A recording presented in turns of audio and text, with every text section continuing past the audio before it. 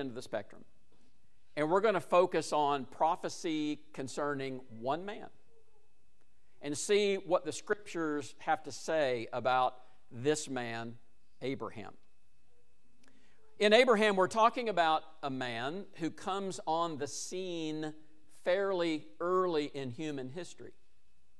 And yet, we see various elements of his life and his interaction with God playing out over centuries and centuries, even millennia of time to come, resulting in the entrance of our Savior into the world, Jesus Christ, through Abraham's descendants, and we're going to flesh that out tonight. But even to our day today, Abraham should be an important figure to us, based on the connection that we have with him as people of faith, as is pointed out in the New Testament. So, we did the macro last night. We're going to do a little micro tonight. So, in the book of Genesis, we're going to, in the first part of the lesson tonight, let me get ourselves on here. There we go. All right.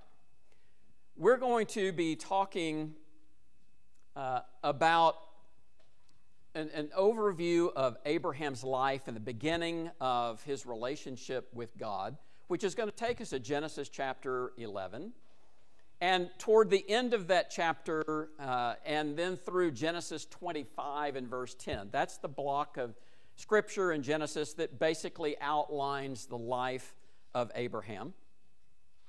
And in Genesis 11, toward the end of that chapter, we first meet, as he is known then as Abram. We meet him in the listing of Shem's descendants, one of the sons of Noah. According to the genealogies as listed, understanding that sometimes biblical genealogies skip generations, but as listed in the book of Genesis, Abraham at 75 years of age, which is when he travels down into Canaan, would have been 367 years since the flood, 267 since the dispersion of Babel. So if those genealogies have not skipped generations, we're talking about a fairly short period of time since the flood that we are introduced to Abraham. And the reason I think that is important, even though we're talking several hundred years, the divine record, again, so far as we have it listed, shows no specific interaction with God and men since the Tower of Babel and the scattering of men. But now, after this 300 and something year period, God is ready to implement in a more specific way the redemptive scheme that he had in his mind before the foundation of the world, which we mentioned some last night. What that is going to entail is the selection of a man, Abraham, through whom God will bring an entirely new nation into existence, from whom eventually the Savior will come. And we're going to, again, build out on that story in the lesson tonight. Let's see if I have, there we go. In Genesis chapter 11, verses 27 and 28, the record says, this is the genealogy of Terah. Terah begot Abram, Nahor, and Haran. Haran begot Lot.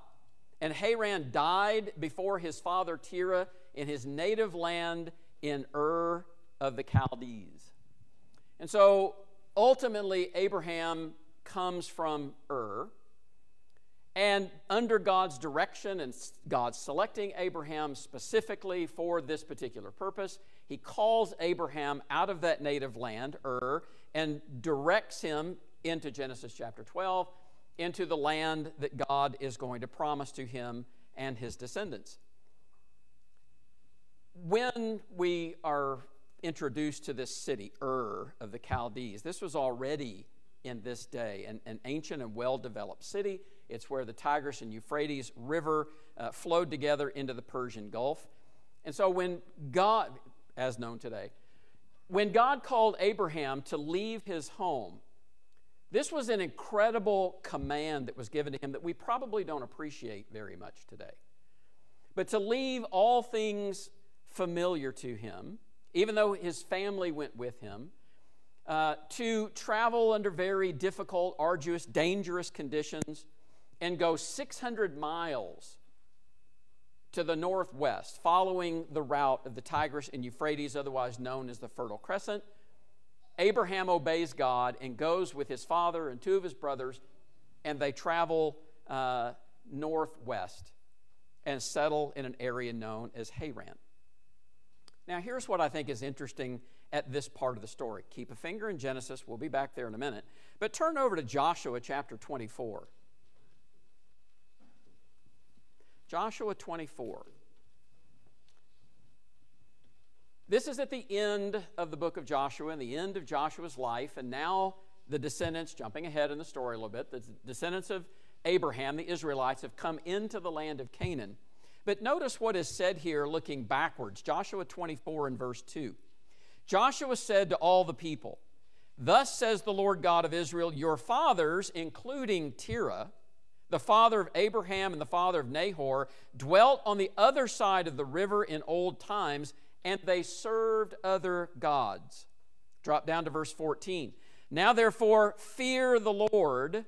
This is Joshua imploring the Israelites who are under the law of Moses. "Fear the Lord, serve him in sincerity and truth, and put away the gods which your fathers served on the other side of the river, and in Egypt serve the Lord. And if it seems evil to you to serve the Lord, choose for yourselves this day whom you will serve, whether the gods which your fathers served that were on the other side of the river, or the gods of the Amorites in whose land you dwell. But as for me and my house, we will serve the Lord." That's obviously the most well-known passage probably in the book of Joshua. But that's not the focus. Here is Abraham's father and family were idolaters. And God is calling them out of idolatry to recognize him as the true and living God, and to establish a special relationship with Abraham for reasons that we will discuss tonight. Isn't it interesting to learn that the Israelites never completely let go of the idols of their ancestors? 500 years later, 500 years later, after we're introduced to Abraham, they still carried with him, Joshua said, the idols of their fathers that were from the other side of the river, as well as the idols from Egypt. What is God doing in calling Abraham? God is deliberately isolating Abraham from all things familiar to him, from his family, as he will leave the family behind in Haran and travel south into the land that God is promising him. What's he doing? God is making it obvious that what is going to transpire in the life of Abraham is going to be his doing. And I hope to show you how incredible this whole story is in the rest of the lesson tonight. So Abraham does leave his father, and Terah passes away, but he leaves the rest of his family, goes down into Canaan, and this is where his relationship with God is going to grow and develop. So let's take a look at Genesis chapter 12 and consider what is the basis of this relationship with God and Abraham and the purpose of his calling Abraham. So let's begin reading in verse 1 of Genesis 12. "Now the Lord had said to Abram, 'Get out of your country, from your kindred, and from your father's house, to a land that I will show you. I will make you a great nation. I will bless you and make your name great, and you shall be a blessing. I will bless those who bless you, and I will curse him who curses you, and in you all the families of the earth shall be blessed.' So Abram departed as the Lord had spoken to him, and Lot went with him. And Abram was 75 years old. Haran.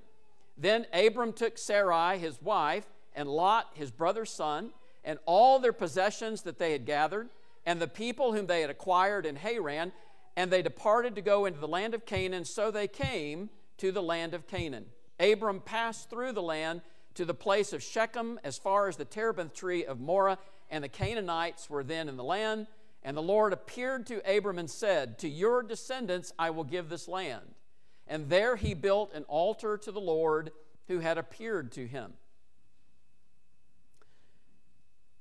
This is the beginning of what I referred to last night, if you were here last night, of God taking the long route in providing salvation for men. What I meant by that is, when men sinned originally in the garden, Adam and Eve, why didn't God send a Savior then? Well, in short, I observed last night, I hope correctly, that mankind as a whole wasn't ready for that yet. God had to work with man and help him grow up and mature in spiritual things so that when the Savior came, men would appreciate that. So God took the long route or the long view in all of this, and he decided he was going to create a whole special nation through whom the Savior would come into the world. And the genesis of that, in Genesis, is the selection and isolation of Abraham. And here, the promises that God is making with Abraham. And so what we're beginning to see is this very beginning process of God setting aside, creating and setting aside a special people in relationship with him that in spite of their flaws, in spite of their weaknesses, in spite of their idolatry, which only got worse over the course of time, God would be able all the more clearly to demonstrate that it was he who was behind what was going on with the Israelites and what would come from them. And so Abraham enters the land of Canaan at 75 years of age, and he has no children. That is significant because of one of the promises God is making to Abraham. You're going to be the father of a whole nation. Your descendants will be like the sand of the seashore and like the stars of the heavens. And so what God is doing is pushing the limits as far as they can be pushed, both in Abraham's personal life and even relative to pure biology. God is going to push the issue here so that it will be all the more apparent that things did not develop out of natural progression and time, but in fact it was the ingenuity, the power, and even the providence of God at work in Abraham. So you have studied, again, the Old Testament, as I understand, in recent times. So a lot of this is review to you. But there's a threefold promise made between God and Abraham here. One would involve this land that is being promised to him. And so we've just read about God promising that land to Abraham, but it's repeated several times. Let's read a couple of these passages because they're going to come into play a little bit later. Genesis 13, beginning in verse 14. The Lord said to Abram, after Lot had separated from him, lift your eyes now and look from the place where you are, northward, southward, eastward, and westward. And for all the land which you see, I give to you and your descendants forever. Chapter 15, verses 18 through 21.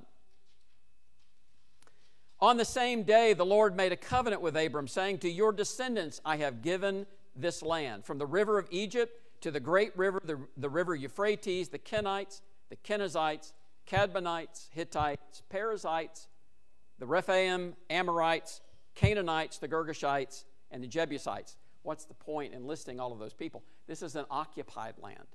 It belongs to somebody else. And yet God is saying to Abraham, I'm going to give you and your descendants this land.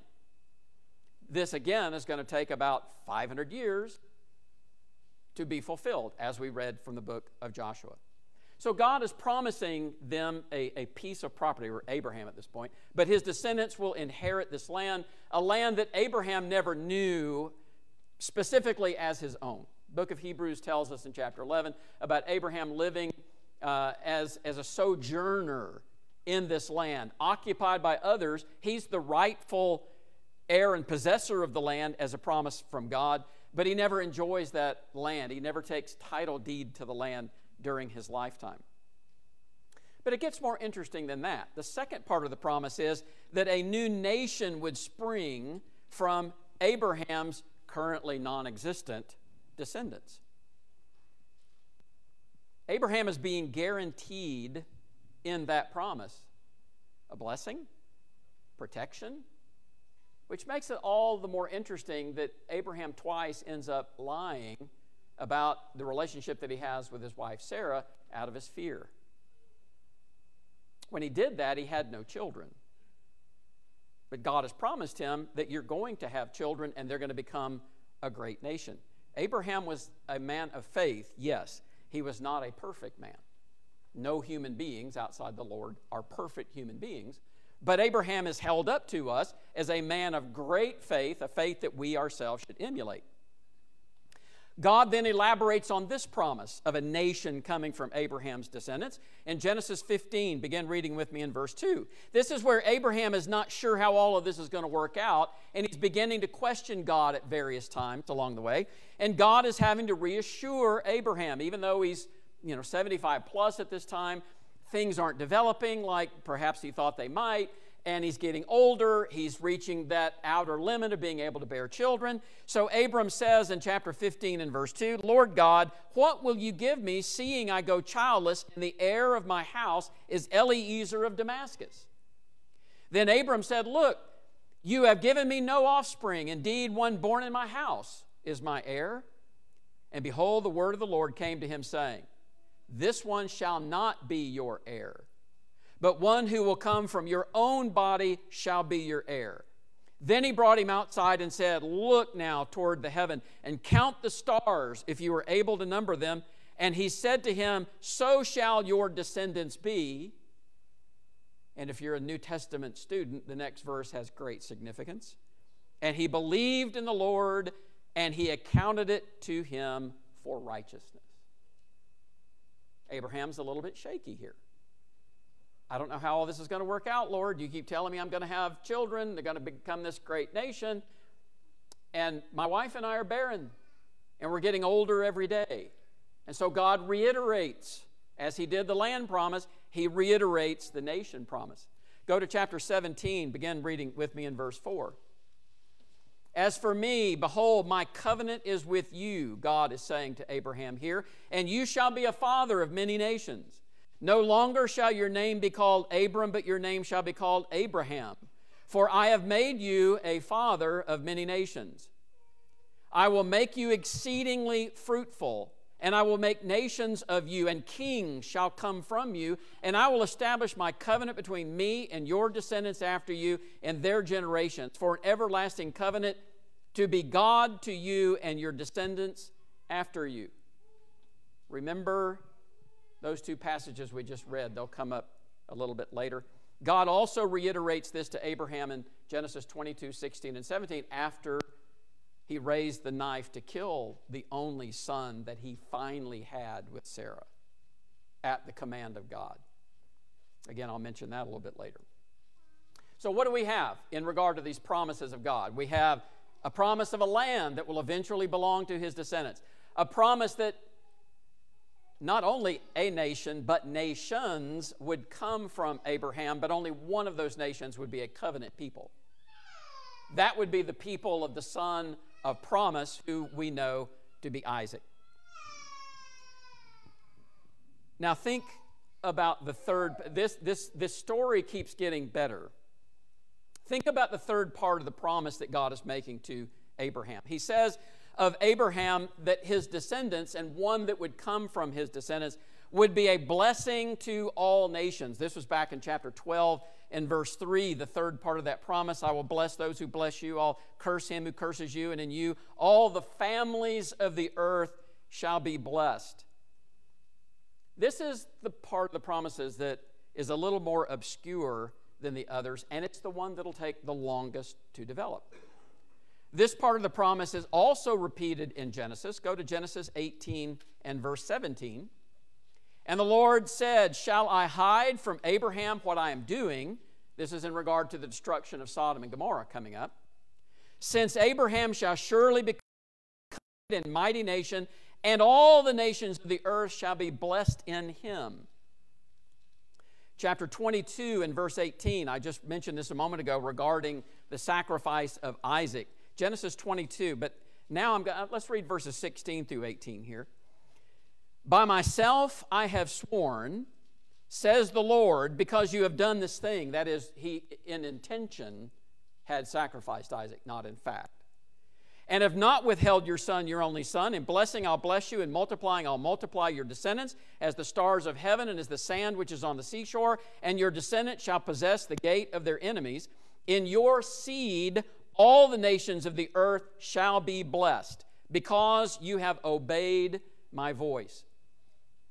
Okay, I've said all of that to say this. Is this not the most preposterous thing that could have ever been said to a human being? Think about it. Who in the world can select any one human being and say, from your descendants, there's going to be an entire separate nation to arise on the face of the earth? Why is that preposterous? Because anything can stop that kind of a promise from coming to fulfillment.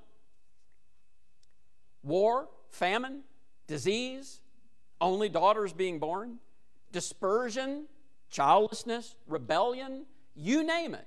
There's any number of things that could interfere and intervene in a promise like this to wipe out an entire family. Genocide. These things happen in this world. And it makes it all the more incredible that God is saying, I'm going to fulfill this over the long haul. What's he saying? God is essentially saying, I'm putting my honor and my power and my foreknowledge on the line. God has to keep this promise, or he isn't God. He isn't omniscient. He isn't omnipotent. Once God commits himself to something like what he's saying to Abraham, we're now going to have an acid test as to whether these are the words of men or they're the words of a divine being who has all control over all things. But that's not the best part. Have you ever thought about this? You know, there are people that are born into this world and they do some incredible act of service or they accomplish something great, and through them they are a blessing to people who follow them. Men can have great influence for good and accomplish great things to benefit future generations. You know what God is saying to Abraham? When I bring your descendant into the world, which we know to be about 2,000 years later in Jesus Christ, he'll bless all nations that live before him. How is that possible? You ever heard of somebody being born into the world and an accomplishment that they've achieved blessed people that are already dead? How can you make that kind of a promise? How are people already dead blessed? That's what God is saying to Abraham.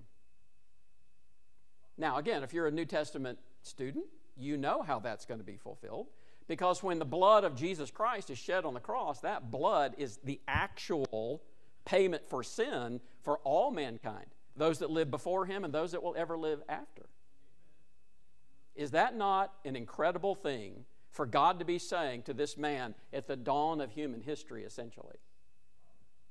Wow. Yeah, wow. Folks, if this doesn't wow you, you can't be wowed. How does a man bless previous generations? Only God can make this kind of a statement. And it's this third part of the promise that New Testament inspired men, apostles and prophets, deal with and appeal to back to the life of Abraham. So let's develop that a little bit. Turn to the book of Galatians, chapter 3. I said not only do we read about Abraham in the Old Testament, but New Testament writers place him in an incredibly central and very important position in regard to our faith and in regard to what was developing in the first century through Christ and then through the apostles and the work that they're doing and the work of the Holy Spirit. All of this is tying all the way back to Genesis 11, 12, 13, 15, 17, where God had originally made and reiterated those promises to Abraham. So we're going to look at two passages in the New Testament that are going to amplify this. So one is going to be Galatians chapter 3. Begin reading with me in verse 6. Sorry for breaking into the context here, but I just want to focus on some things. Just as Abraham believed God and it was accounted to him. Oh, I can't do that. That's just really murdering the context. Go back to verse 5. Therefore, he who supplies the Spirit to you and works miracles among you, does he do it by the works of the law or by the hearing of faith? Just as Abraham believed God and it was accounted to him for righteousness. We just read that, didn't we? Genesis 15:6. Therefore, know that only those who are of faith are the sons of Abraham. Sons of Abraham. Descendants. God had a lot to say about Abraham's descendants. And when you first think about that in an Old Testament context, it's genetic descendants. That's not the meaning here. Those who are of faith are the sons of Abraham. And the Scripture, look at verse 8, and the Scripture foreseeing that God would justify the nations by faith, preached the gospel to Abraham beforehand, saying, what? In you all the nations will be blessed. So then those who are of faith are blessed with believing Abraham. What are we reading here? We're reading that what's happening, what's developing now, post the cross, after the cross. And Jew and Gentile both being allowed to re-enter a relationship with God that they had broken because of their sin. God is making this possible as a result, going all the way back to those promises that He originally made. What is being emphasized here is not a genetic relation to Abraham. That's not to be discounted, because it's the genetic relationship going all the way back to Abraham that God promised would be intact until Abraham's descendant, the seed, which He develops further into chapter 3 here in Galatians, until that seed would come, God committed Himself to retaining that genetic connection, the nation of Israel, that genetic connection down the line. They had a role to play in all of this. But that's not ultimately what God was aiming at relative to a people that would belong to Him. He's not looking for genetic connections. He's looking for spiritual connections. That's why He's talking here about those that are of faith are the sons of Abraham, not the ones just genetically connected. Now, does this ring a bell to you at all? Go back to the Gospel of John, verse 8. Jesus had this very conversation with the Jewish leaders in His own day. John chapter 8, and we'll begin reading in verse 37. John chapter 8 and verse 37. This is where Jesus is having an all-out debate with the Jewish rulers. And listen to the basis of the debate. John 8:37. I know that you are Abraham's descendants. He's speaking genetically there. I know that you're Abraham's descendants. But you seek to kill me because my word has no place in you. I speak what I have seen with my father, and you do what you have seen with your father. They answered and said to him, Abraham is our father. Jesus said to them, if you were Abraham's children, you would do the works of Abraham. Now notice He said in verse 37, I know you're Abraham's descendants. But now in verse 39, He says, if you were Abraham's children. One case He's speaking genetically, the other case He's speaking of faith, and He says you lack it. You don't have Abraham's faith. If you were Abraham's children, you would do the works of Abraham. Verse 40. But now you seek to kill me, a man who has told you the truth, which I heard from God. Abraham did not do this. You do the deeds of your father. Then they said to Him, we were not born of fornication. God. Jesus said to them, if God were your father, you would love me, for I proceeded forth and came from God, nor have I come of myself, but He sent me. Why do you not understand my speech?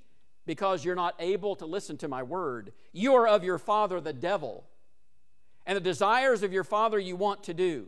He was a murderer from the beginning and does not stand in the truth, because there is no truth in him. When he speaks a lie, he speaks from his own resources, for he is a liar and the father of it. This is bare knuckles brawling. Jesus is telling them like it is. You have no resemblance to your father Abraham relative to faith. What did Abraham do? Left Ur of the Chaldees, left his family, went to a land. God didn't even tell him where he was going. You do that when you move? You just go someplace, you don't have any idea where you're going? Or do you go check out the schools, you go check out the property, you go check out crime rates, you go check out all kinds of things to make sure this is where I really want to move? Abraham didn't do any of that. I'll show you where you're going. Yes, Lord. Now compare that attitude with now that Abraham's seed, Christ, according to Galatians 3, now that Abraham's seed, after 2,000 years of God keeping his promises against the lack of faithfulness on the part of Israel, Jesus comes into the world to save them, and what is their attitude toward him? They want to kill him. And Jesus calls them out on it and says, you are not of your father Abraham, because of what Paul says in Galatians chapter 3, those that are of faith are true descendants of Abraham. But notice this, in Genesis, back in Galatians chapter 3, Paul is quoting Genesis 15:6, which we read earlier, where Abraham believed God, and that belief is accounted or put down to his account as righteousness. Was Abraham sinless? No. We just referred to that a moment ago. He lied, and on 2 occasions, and probably did other things as well, but they're not recorded. But Abraham had questions, and he, at times he transgressed the word of God, but he was a man of essential belief in and faith in and trust in and obedience to God. Several times we read in Genesis, he went here and made an altar to God. He went there and made an altar to God. He worshiped and served God, coming out of that idolatry that was characteristic of his family while they were still in Ur. Abraham grew in his faith just like you and I have to grow in our faith. Now, back in Galatians 3, let's drop down to verse 13 through 16. Christ has redeemed us from the curse of the law, having become a curse for us, for it is written, cursed is everyone who hangs on a tree, that the blessing of Abraham, verse 14, might come upon the Gentiles in Christ Jesus, that we might receive the promise of the Spirit through faith.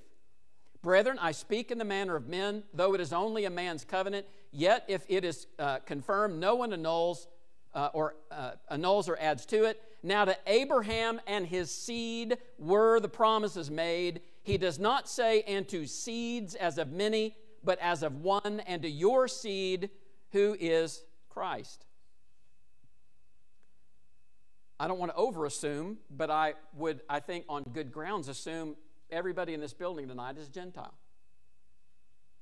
We don't have any genetic relation to Abraham, no genetic connection. But we can still be the children of promise, the children of Abraham, by our response to Jesus Christ. That's what God not only is looking for, that's all he ever looked for. Nobody is going to ride into heaven on anybody else's coattails. God is looking at each and every one of us and evaluating us on the basis of whether we have a faith modeled after that of Abraham. Now, I understand we live under a different covenant. We live under the covenant of Christ. Abraham was in a period of Bible history we call the patriarchal age. He predated even the Mosaic covenant that God made with his descendants later on. But still, Abraham becomes a model of faith. But it's more than that. It is through the genetic line coming from Abraham that the seed, Christ, has come into the world. And it is by virtue of our attachment to Christ, which God enables us Gentiles to do, though we're not in the family of Abraham genetically. He allows us to be absorbed into this universal family of faith. And all of that is traced back to Abraham. So drop down to verses 26 through 29. in Galatians 3, for you are all sons of God through faith in Jesus Christ, for as many of you as were baptized into Christ have put on Christ. There is neither Jew nor Greek, there is neither slave nor free, there is neither male nor female, for you are all one in Christ Jesus. Watch the next verse. And if you are Christ's, then you are Abraham's seed and heirs according to the promise. Heirs according to the promise. What promise? That third promise that God made to Abraham, in your seed all the nations of the earth will be blessed. Friends and brethren, that means today, potentially anybody who has the faith of Abraham, anybody who comes to faith in Jesus Christ, can enter into the family of God and be saved from their sins. But it also means that the blood that Jesus shed is really, in fact, what paid for the sins that were committed by those who were of faith before Jesus ever came into the world. We learn from Hebrews chapter 10, the blood of bulls and goats doesn't take away sin. But God did promise those living under the Mosaic law that they would be forgiven on the offering of animal sacrifices, not because the blood of an animal paid for anything. It was promissory. It was looking into the future of what God knew He would do in Jesus Christ. That is, the true redemptive blood would be shed later, and God, by promise to the Israelites, said, when you sin, if you offer this sacrifice under these conditions and follow these rules and guidelines, I will forgive you of your sin. I think a lot of brethren misunderstand this. We read Hebrews 10 in verse 4, and we forget to read Leviticus. How many times in Leviticus does God say, if you do this, I will forgive your sin? And it's kind of a cognitive dissonance. We go, wait a minute, blood of bulls and goats don't take away sins, but God says, if you offer this lamb, I'll forgive you. And then so we get this idea of rolling forward, sins rolling forward. I don't believe that's a scriptural concept at all. I don't read rolling forward in the Bible, do you? What we read is God says, if you offer this sacrifice, I'll forgive it. But it's not by virtue of the blood of an animal. When a man sins against God, what good does it do to slaughter an animal except God said so? That's what He told the Israelites to do under the law of Moses. Knowing full well that He was going to eventually bring the sacrifice of all men into the world, and through the death of Jesus on the cross, real, true, and actual payment for that sin would be made. That's how men living before Jesus were blessed. Folks, that can only happen by the declaration of God. It can only happen in a spiritual context. One other passage that I want to look at with you is in Romans chapter 4. Romans chapter 4.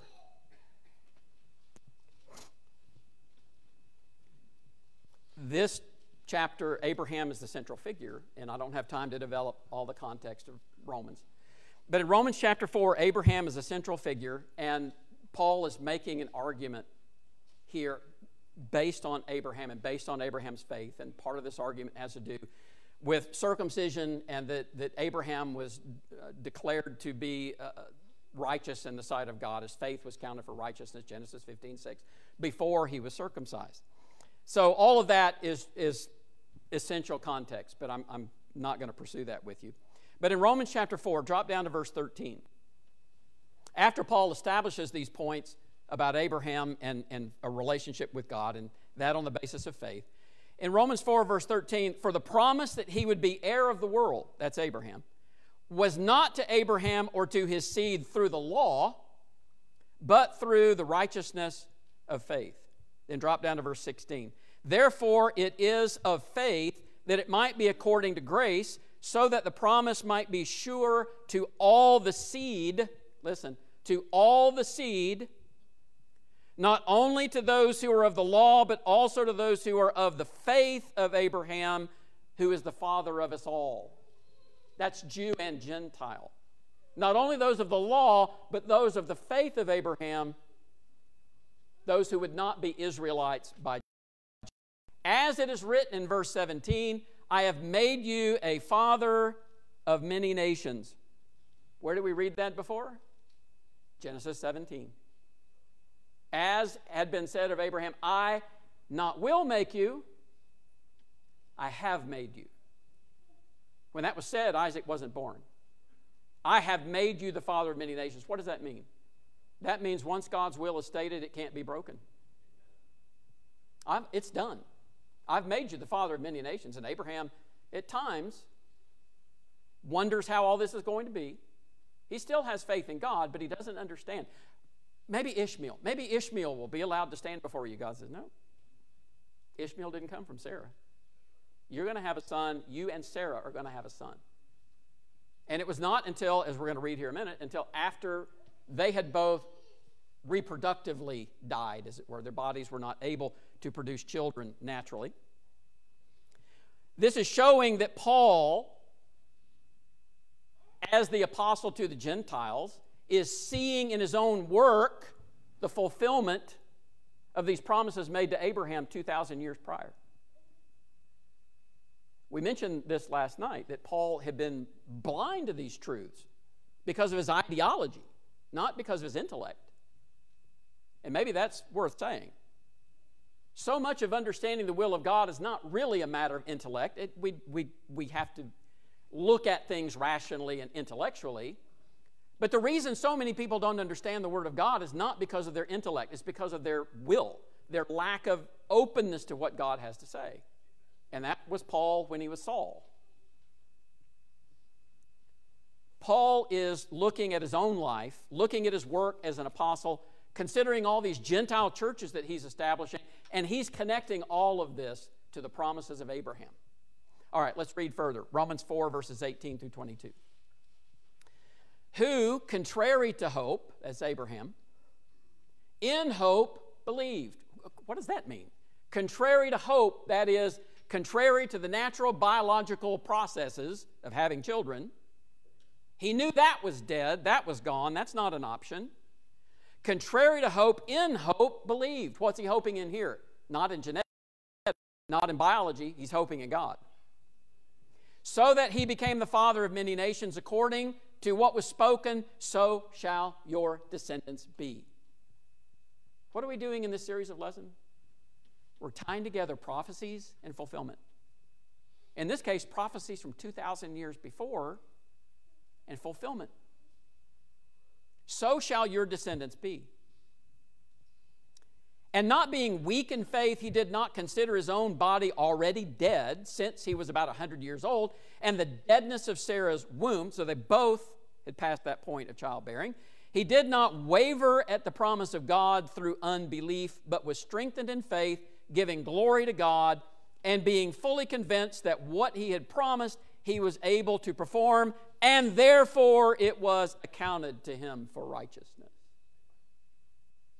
Abraham was fully convinced that what God had promised, he was able to perform. He didn't know how it was going to happen. How's this going to work out? Then he has Isaac, and God says, take him up on Mount Moriah and offer him as a burnt offering. Aren't you glad you weren't Abraham? But I'm going to tell you something. You are, in a sense, because we're asked to have the same kind of faith. We're asked to have the same kind of faith. And I want to show you at the end here of chapter 4 what that means. This idea of God bringing life from the dead. Think about it. Bringing life from the dead. This is against human experience. Now look, we all hear stories about the person that revives, in the morgue and all this kind of stuff, and they're about to embalm somebody. Those are rare. Our experience is when people are actually dead, they stay dead. When things die, that's the meaning of the term, right? Terminated. When things die, they don't naturally just come back to life. Abraham had to believe that about his own body. That God could take a dead body and bring life out of it and produce, in this case, Isaac. Now, verse 23 of Romans 4.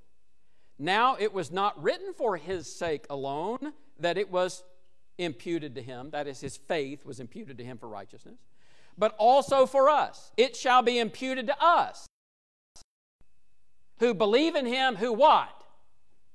Raised up Jesus our Lord from the dead.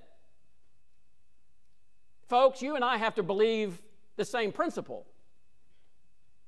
We have to believe that God will bring and did bring life from the dead. That Jesus died on the cross, and on the third day, God raised him from the dead. That is crucial. It is fundamental to our faith in Jesus Christ as our Savior and as our Redeemer. How many times do the apostles in the book of Acts preach, and you killed him and God raised him? We're asked to have that kind of faith that God demanded from Abraham. That's why we can say he's the father of the faithful, or we can call him our father in the faith, though we're not Jews genetically.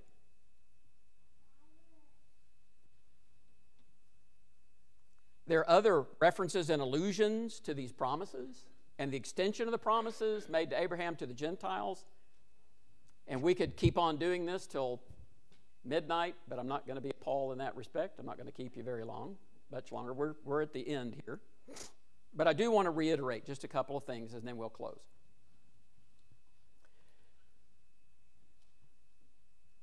Abraham, as an early patriarch, lived a nomadic, yet wealthy. Abraham was a wealthy man, but he lived a nomadic life.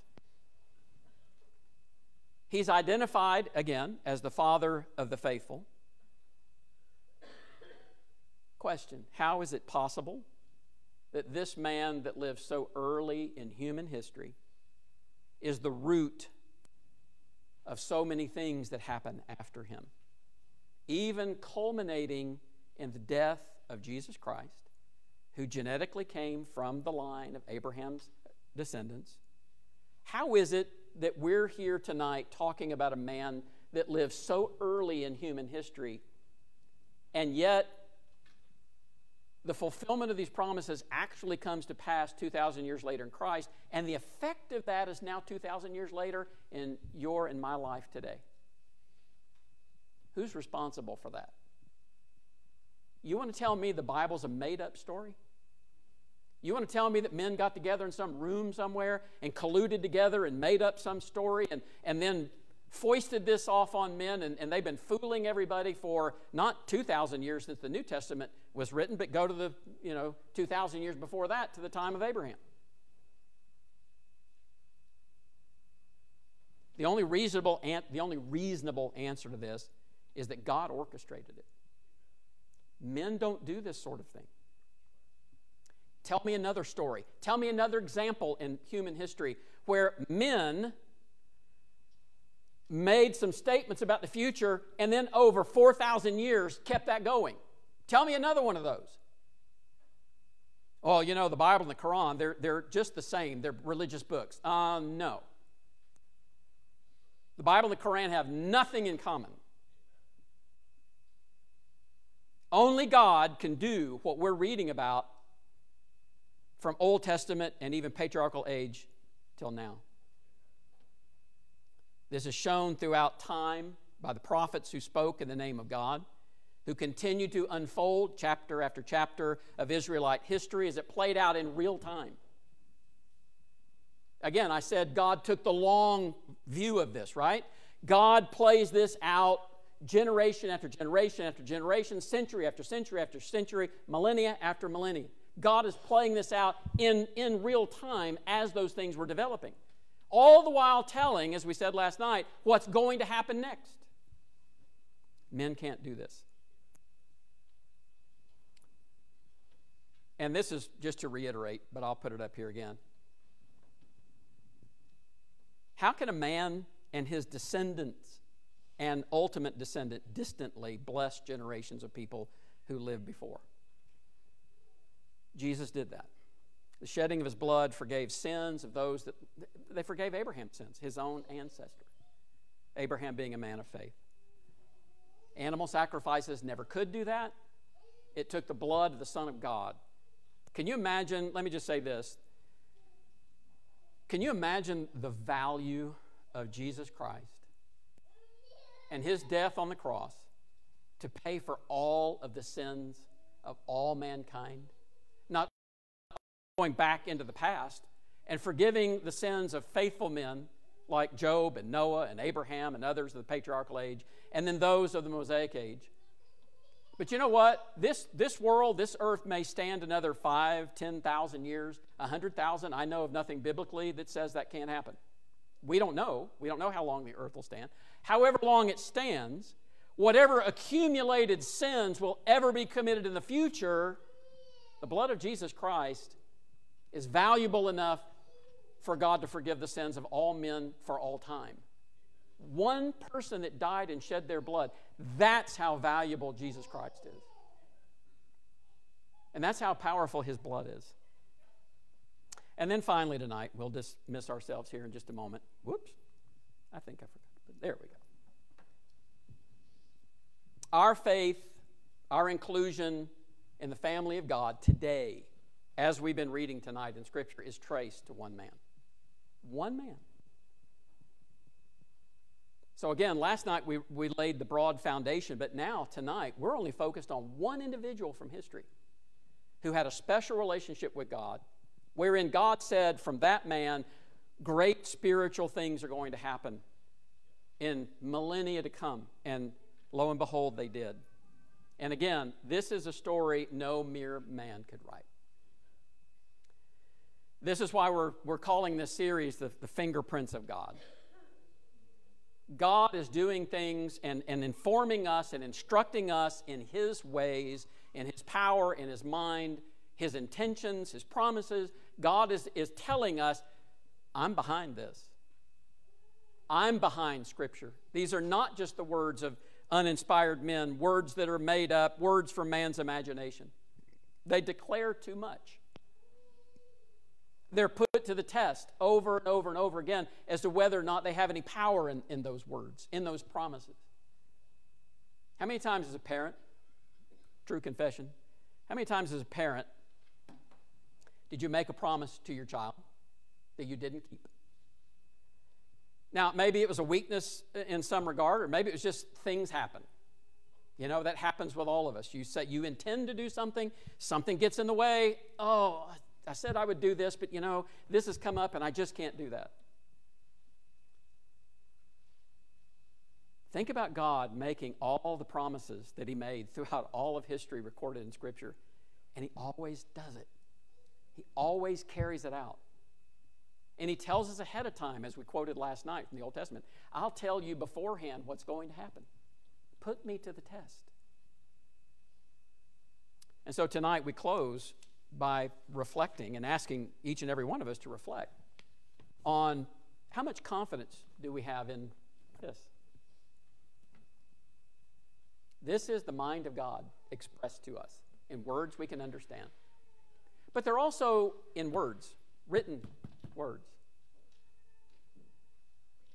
And I think in that, God is wanting us to work to understand him. He doesn't just open our heads and pour it all in.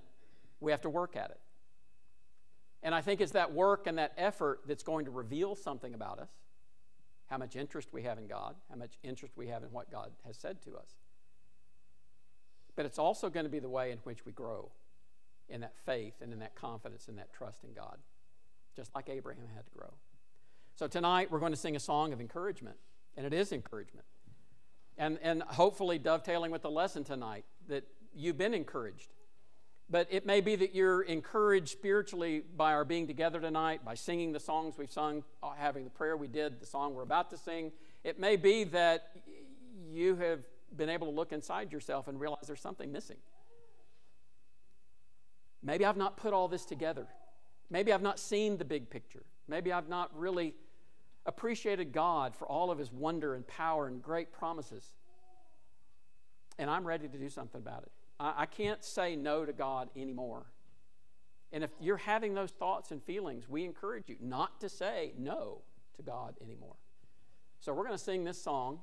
If there's any way we can help you, strengthen you, encourage you, pray with you, study, there are those here ready and willing and able to help you in your relationship with God, to draw closer to him and to be strengthened in that faith that God wants to see in each and every one of us.